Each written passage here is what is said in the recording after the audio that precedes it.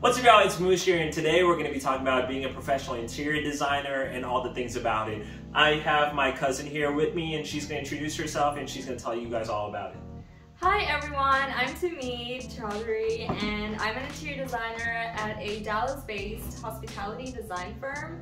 So I basically design hotels and restaurants. Yeah, so Tamid, you got your degree from Texas Tech for interior design. So can you tell us all about what it's like to get a degree there? And also just is a degree even necessary? Would you recommend Texas Tech? Tell us all about it.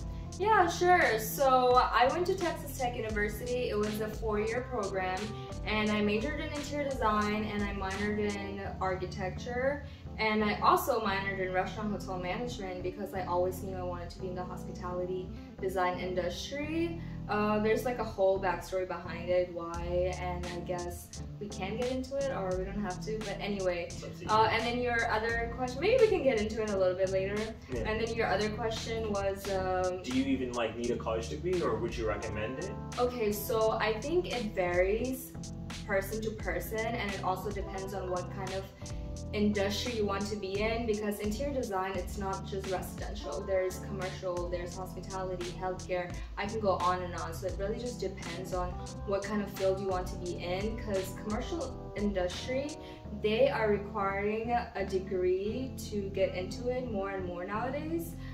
So yeah, if someone wants to be in the commercial industry, I would recommend it. But if you want to be in residential or maybe hospitality, I would say you might not, but even if you don't have a degree, you will have to either know somebody to get into the field, or you would have to find a great mentor who is patient enough to, walk you through the road. Yeah, so what I'm hearing is if you have that degree, getting in through the gate is a lot more easier than going in, getting an apprenticeship and getting that experience. When you have that degree, it's a lot easier, right? Yes. So when you got your degree from Texas Tech, would you recommend the program? What was that like? What was your college experience with it? Yeah, so for my college experience, I would recommend it if anybody wants to. It was a great experience, but I feel like even if I didn't go to college, I could have, the type of person I am, I could have made it on my own anyway, because I'm very good with making connections with people. Yeah. I'm just a very social person, or I'm a fast learner. So if you have those qualities, I feel like you can go a far way without getting a college degree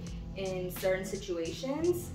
But for some people, I feel like that's necessary, because college kind of lays out a coursework which is helpful to learn the necessary things for the field you want to be in. But if I had that layout of that coursework before I went to college, I would have found another way to learn those things before getting a job or getting my foot into the industry. Yeah. So based off of your experience from that too, is having an internship really necessary? Did you do any? What does that look like for people too? Yeah, internship, that was so helpful for me, because it's so different studying something and actually doing hands-on work. Because after I got my internship, all my education was finally starting to make sense. Everything that I learned in the books was finally starting to make sense. And I just thought to myself, if I didn't go to school and jumped into an internship, I would have learned so much faster. Honestly, I wish the school system was like that, instead of certain things, like interior design. Instead of studying on the books, I wish they had programs where you are learning hands-on in person. Yeah. So based off of your internship, where did you do yours? How would, if someone's in their undergrad right now, how would they go about getting their internship? What does that process look like, and how can we get the most out of it? Yeah, sure. So honestly, I would say the process was not easy at all, but then again, what I was saying, being a social person, being a person who knows how to connect with people quickly, that came a far way for me. So I went to this study abroad program to New York through Texas Tech University. That was maybe sophomore year of my college life, and then during my internship, they took us to different interior design firms to visit, and we met with a bunch of designers, and I made sure to keep all the business cards. And later down the road, after maybe my sophomore year or junior year, I think, when it was time for me to get an internship, I reached out to all of the designers. I reached out to them and I let them know, hey, I met you through I met you during my internship, blah blah blah. I'm looking for no, sorry. I met you through. I'm like blanking out. Hold on. You met him through the basically the study trip you abroad, went to. Yeah. Just cut this part. Okay, yeah. So I emailed them and then I let them know like, hey, I met you through the study abroad and I'm from Texas Tech University, blah blah blah. I'm looking for an internship. Are you hiring? And I didn't hear back from a lot of people, and those are not the only people that I applied to. There were at least 50 firms that I applied to, and then I heard back from the firm I wanted to get an internship at. So that was mind-blowing to me. But anyway, yeah, I got the internship in New York and I flew over there, found someone to stay with, a family friend, and then for 2.5 months I did my internship and it was the best experience. Yeah. So what I'm hearing is like having somebody and being able to reach out to them and being able to make connections is really important. So basically, to make it in the field, you have to be able to be a people person. Yes. Or like, what if you're introverted? Is that a skill you still have to develop? What does that look like for them too? If you're introverted, I would say that there are skills that can be handy. There's a lot of computer programs that we have to use. So we all like interior architecture. Their interior architects always use different computer programs to build drawing sets, construction documents. So I would say if you're an introverted person, that's something that you can look into. But honestly, even if you're an introverted person, you can always like learn how to talk to people. You know, that's a skill that you can develop. So just because you're an introverted person doesn't mean that you can't be social. Yeah. That's something you can always learn. It's a skill. Mm-hmm. Yeah, that makes sense. So based off of your experience and also working, if someone's trying to get into the field, like what advice would you have for them if they're like in undergrad or if they're even in high school? Like what are some things they should consider when they're going into a college program? Yeah, so I would say if you're in high school, then figure out what industry you want to be in, and then think about your financial situation, think about what kind of experience you want to have, think about what kind of designer you want to be. Based on all those, make a list, and that will help you decide whether you want to go to college or not. And if you are in college, then start making those connections. Go to every event that your school is offering, even if it's an alumni event or even if it's a career event, anything like that. Make those connections, keep those business cards, stay in touch with those people, reach out to them, because it will pay off later.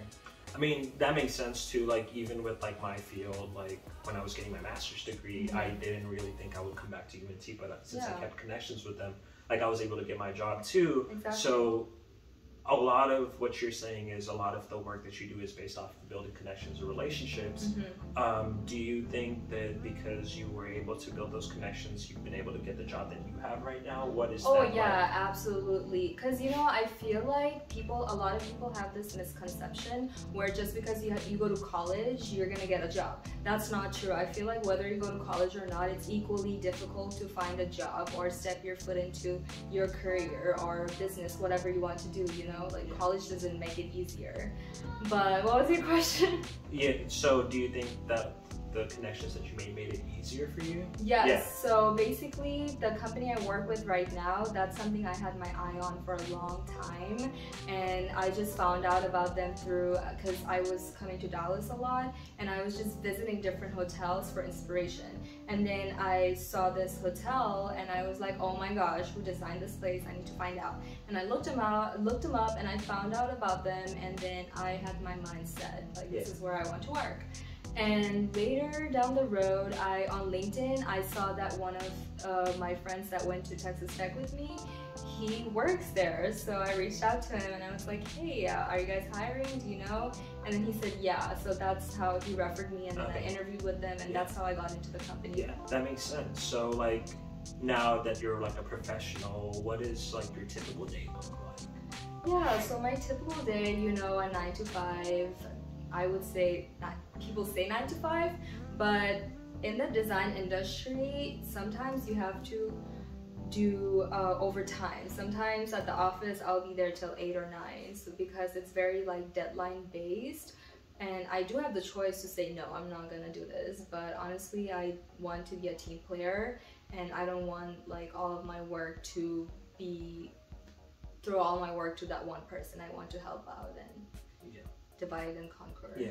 So now that you're a professional, if you had to give advice to someone that's really trying to get into it, what advice would you have for them? Like after college? Yeah, after college, if they're trying to get into the industry, what advice do you have for them? Yeah, so after college, it's always very difficult, you know, to find jobs. You went through the process, like it's not easy. No, it's not just interior design, it can be any field. So I would say like keep applying to jobs, go to LinkedIn, go to Facebook, talk to all your connections, even if they're family members. You never know what kind of connections you might pull out of what kind of person. So talk to anybody and everybody, make yourself available and open to whatever opportunity that can come to your way. Like keep the doors open, you know.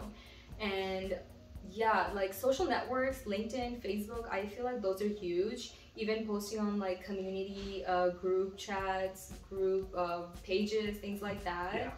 Yeah. What else did I do? I'm trying to think. LinkedIn for me was like huge for me. It was slept on because a lot of the jobs I was applying for, I found out through LinkedIn. And a lot of the times, like I remember when I graduated, when I was trying to find my internship, my former boss and their boss were like really huge referrers for me. So completely understandable. Yeah, exactly. So reach out to people you know. That's huge. Yeah, that makes sense. Okay, and then one last thing, apply to as many jobs as you can. Yeah. It's always a numbers game. The more you apply to, the more chances you have. You know, like, have you seen those crazy posts on like LinkedIn where people will be like, I applied to 100 jobs and got rejected, but Facebook hired me, you know? Like, crazy things like that happen. Yeah. Every place I applied to, I always got my dream job because I kept applying and never gave up. Okay. Even though I got rejected by some, but I got hired by the one I wanted to be hired by. That's very interesting to look at because for me, it was the exact opposite. Because for me, I only looked at the jobs I really wanted and I only applied for those, but I also like reached out to those people and I was like, okay, hey, are y'all hiring? I'm really looking for it. If I didn't get hired, I took some time off and got another job and then reapplied for it later on so I could have the experience that they had, because I would be like, okay, I got rejected, but what are the reasons? And I worked on that and then I reapplied for it. Nice. And did you get it? Yeah, so I ended up getting the job, but it's just a different approach to it, right? No, so that's that really always smart depends too. on it. But other than that, if someone is thinking about being a college freshman and then they are in their interior design program right now, what advice would you have for them? Yeah, so being a freshman in college, it can be very difficult navigating your way through, you know, especially if you're a first generation student, you have no guidance. So I would say like really like manage your time. That's huge, because I know as a freshman you can get distracted by so many new things, you know, making new friends, joining organizations. There's a lot of distractions going on, parties, all those things. But you really have to manage your time so you're not pulling those all-nighters, because they will come bite you in the ass later. And like in terms of organizations, something to consider is like have organizations that are useful to you. Like for me, being an RA and like being in housing organizations was really helpful for me, because like that's what helped me realize I was going to go into the mental health field, right? So like maybe like you can have like interior design organizations. Yeah, there are. There's like Society, IDEA. Yeah, there's many interior design organizations. And then like even being in fraternities, did you guys do like study groups and things? Yeah. So like I bet those are helpful too, right? Yeah. So we're about to wrap up now, and as I wrap up, do you want to talk about anything? I do. Oh yeah, follow me on TikTok at TC Design Atelier. I share daily insights and tips and advice for college students and interior design aspiring interior designers. I also have a YouTube channel where you guys can learn more about interior design. Yeah. What's your YouTube channel called? It's the same thing. It's called Timi Chaudhary Design Atelier. Yeah, y'all follow my cousin Tahmid. She has a YouTube channel. She makes pretty good content. It looks better than mine actually too. Yeah, it does. It's probably better edited too. So today we talk about the life of an interior designer and what it's like and the experience for it. If you like this video, please like and subscribe, and I hope you have an amazing day.